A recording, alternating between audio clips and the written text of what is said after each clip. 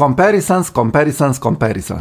I want to talk why all the camera versus another camera, or a medium format sensor versus a full frame sensor versus a APS-C sensor versus a micro four sensor, that lens versus that lens are all wrong. And believe me, they are wrong, and I will tell you why in this video.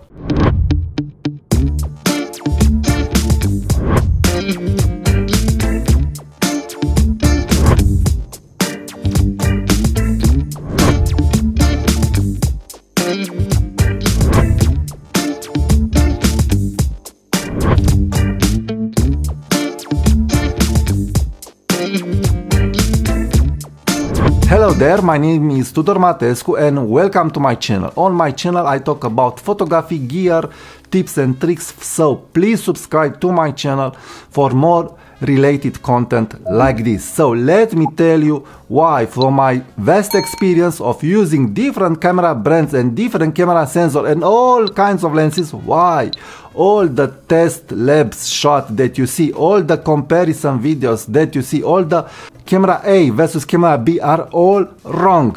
So when I started photography, I was watching myself this kind of videos and reading this kind of articles. I was pixel peeping, I was looking at the dove, I was looking at the bokeh, I was looking at the micro contrast, I was reading all kinds of ideas how you can obtain a shallower depth of field on a micro four thirds camera. Here is my micro four thirds camera, Lumix GX9, amazing, extraordinary camera. And here, as you can see, I have Fujifilm X-4, and in the other hand you saw Fujifilm X100V. I also have Sony a7R III. So I really used lots of camera systems. I also used Nikon, Olympus, micro four thirds, and so on. So I really know something about these systems. And I've watched a lot of videos about different comparison. This lens versus that lens. This micro four system versus a full frame system. And all the equivalency talk. So let me tell you why all these videos are very wrong. But before telling you that, the problem is that when I saw these videos, I've tried to replicate. When I had a micro four thirds camera, I've tried to replicate the full frame look, the full frame depth of field, and so on. So my mindset was all wrong. I didn't understand the system. So this is the first point, why these comparisons are all wrong. You must understand the system that you are using it. You must understand that system for what it is and what it are the system strong points and what are the system weaker points in some situations. And also these situations depends on your interest, on your intention. Good photography, it is photography with intention. The photographer wanted to obtain that result. This is good photography, and the photographer choose the right camera, the right system, the right lens to get that result. So we are getting to the second point, why all these comparisons and all these camera A versus camera B, sensor A versus sensor B are wrong, are totally wrong. It's not about the sensor side and it is not about the results. It's about how you interact with this system. If you have a system that will offer you a lens that you can shoot it at f1.2, a full frame system, Sony, Canon and so on, you will use that 50mm at f1.2. So when you compare different lenses or different sensors, you must compare it by thinking how a real photographer will use that camera in a real photographical situation. For a wedding, let's say. You don't buy a $20,000 50mm f1.2 lens to use it at f4 or at f3.5. Also, you don't buy a medium format camera with 100 megapixels to use it without a tripod to do weddings. Also, you don't take a micro four thirds system to do weddings without light, or to do weddings with an f3.5 lens and so on. So you must, and the third point is that when you are comparing different cameras, you must think about that cameras, on how you use that cameras on your daily use.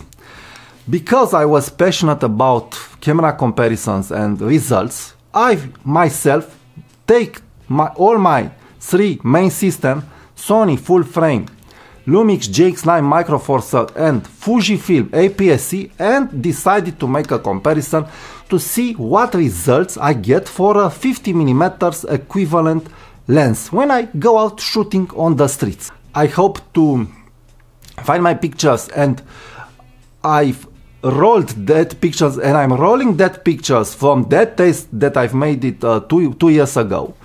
And I will not tell you with what cameras the pictures was made, just to show you that I've always obtained almost the same results.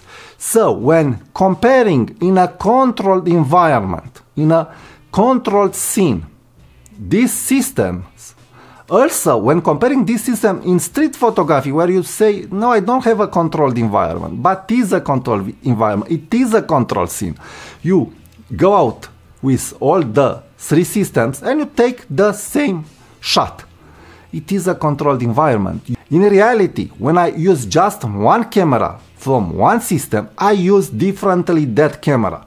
See my XF10 versus XE4 video. The camera determines how I interact with my subject or the environment, I mean.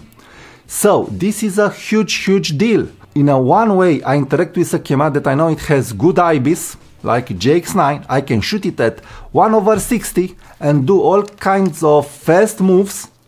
And in another way, I use a Sony full frame camera or a Fujifilm camera APS-C without IBIS on it, and so on. All kinds of ergonomics decisions that the camera has are influencing my photography.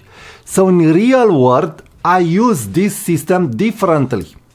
I've also made all kinds of tests with super zooms and with super lenses to see how they compare. But when I was looking at the comparison shots, the differences weren't there. I see 10% difference when I pixel peep.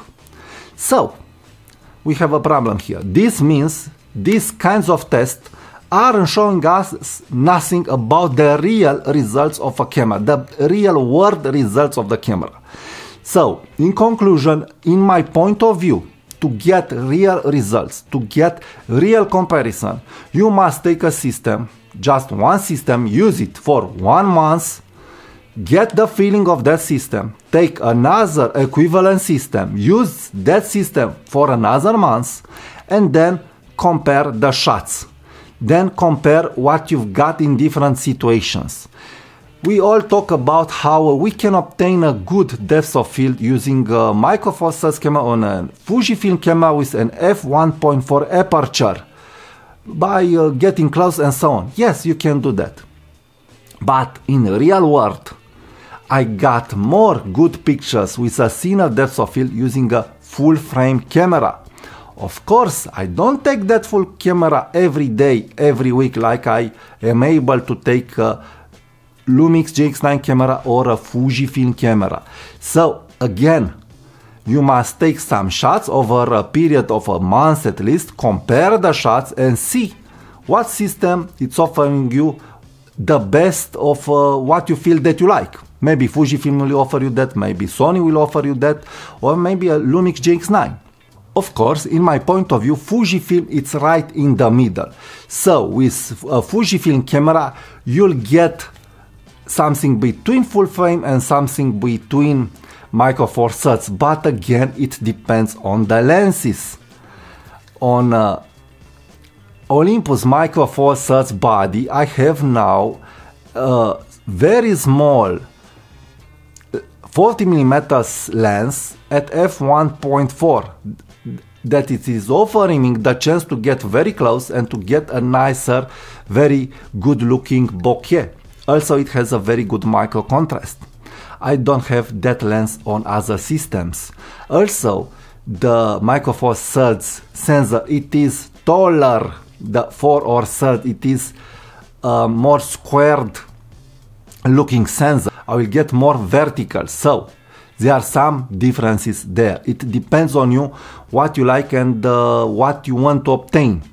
There are all kinds of disadvantages and advantages depending on the systems and depending on the lens.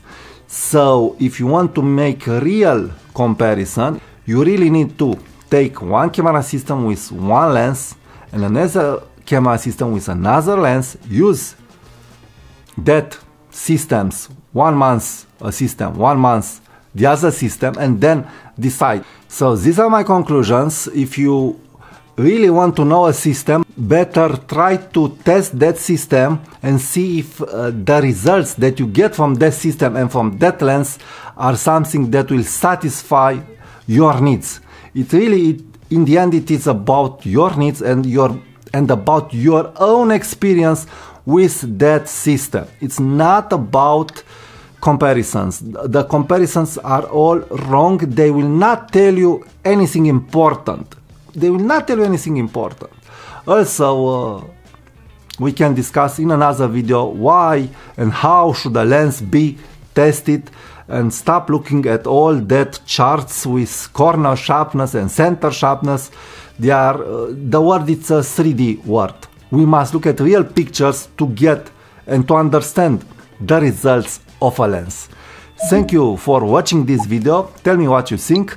Please subscribe to my video and also be sure to check my blog post and my site for more content like this. And please hit the like button, hit the notification bell, and share my videos with your friends. This will help me a lot. Thank you very much.